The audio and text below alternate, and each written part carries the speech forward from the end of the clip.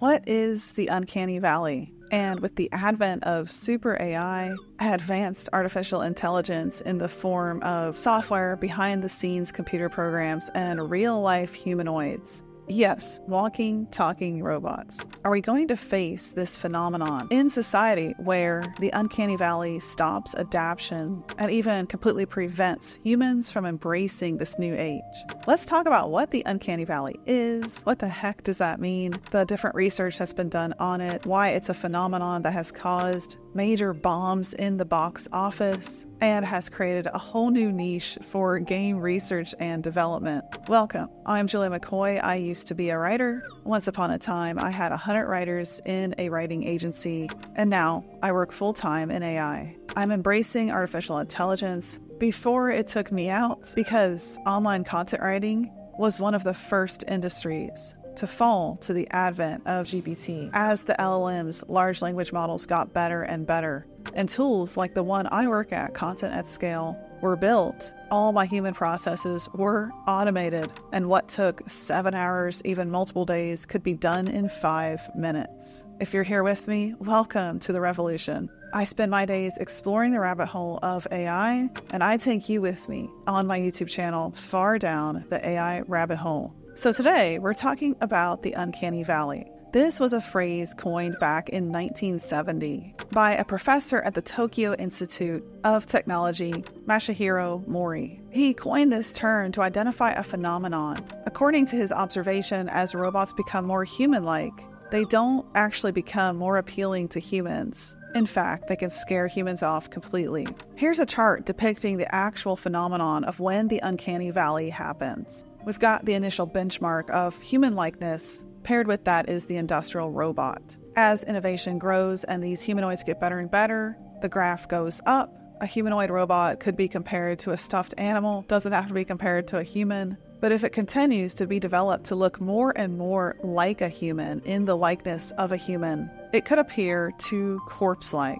It could turn out to look like a zombie. This is a valley, a pit hole compared to what a healthy person looks like, and that is the Uncanny Valley. We know that mannequins in the store are creepy. If we see them undressed, it usually makes kids point and smirk or run away. But what is this? What's happening? In 2012, Dr. Angela Tinwell started dedicating her life to researching the Uncanny Valley and how it relates to human-like characters. She wrote a book on this, The Uncanny Valley in Games and Animation, which has been recognized around the world to identify what she was seeing. Our minds are trained innately to recognize psychopathic behavior, and this is what we're seeing in a lifelike robot that isn't actually full of human life.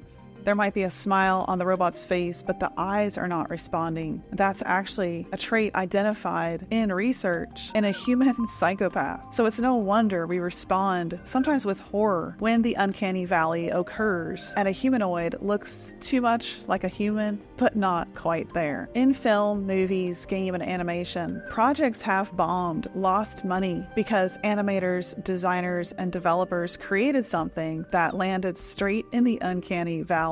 Polar Express is a movie that was categorized as a bomb, even though it did fairly well over time in the box office because of this. I remember the first time I watched it, and I couldn't shake this creepy feeling I had when I watched the characters. And now I know why. Their faces, movements landed right in the Uncanny Valley. This is a great clip from the Y-Files explaining how Shrek actually had to be remade because when they launched the initial version in theaters, it made children cry. Listen to this. Learned from Polar Express, animation studios began test screening their films. When the final cut of Shrek was screened, the Princess Fiona character actually reduced children to tears. So to fix the Princess Fiona problem, the studio actually went back and made Shrek feel less lifelike in order to avoid traumatizing children. Because of the Uncanny Valley, we're seeing more and more humanoids that don't actually look like a human. The all-new Atlas from Boston Dynamics does not have anything human-like in its face. In fact, the face reminds me a little bit of a dune sandworm, where there's a black gaping hole in the middle. Dune sandworm. But also pretty cool. Doesn't make us think that we're looking at the face of a psychopath. The Tesla bot does have a distinctly human shape, but it has no face. In fact, the face is just black fabric.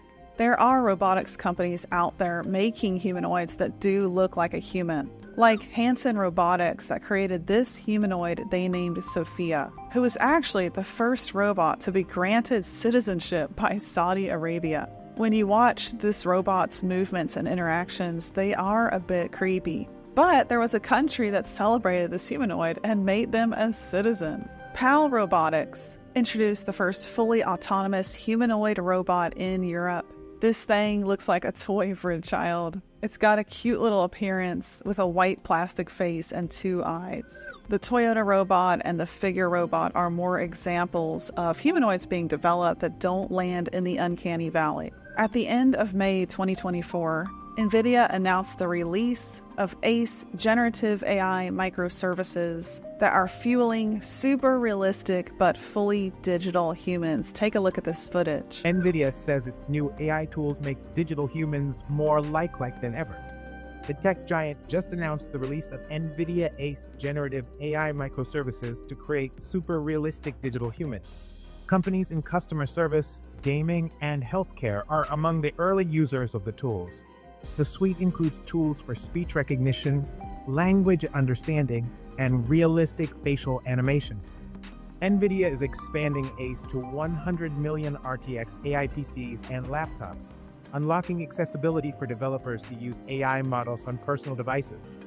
When Jensen Huang released this announcement on stage at Computex in Taiwan, he shared how even the skin of these digital humans can respond to temperature environments very realistically. So it's pretty crazy how lifelike this is. Does it land in the Uncanny Valley? I'm not convinced it does. It almost looks like NVIDIA has had a breakthrough here, but I'd love to know what you think in the comments. Do these digital humans freak you out? Or are they pretty interesting to look at? I think that we're going to see AGI, autonomous AI that surpasses all human capabilities, bringing on the advent of dematerialization, where we don't actually need humans in places of grunt work any longer, freeing us to do more meaningful work. We're going to see humanoids that don't necessarily look like humans. And I think this is important to remember. So what we see in Skynet, all of the Hollywood movies out there, is just that. It's fiction. A humanoid deployed to build a house, for example, could look more like a giant 4-legged spider.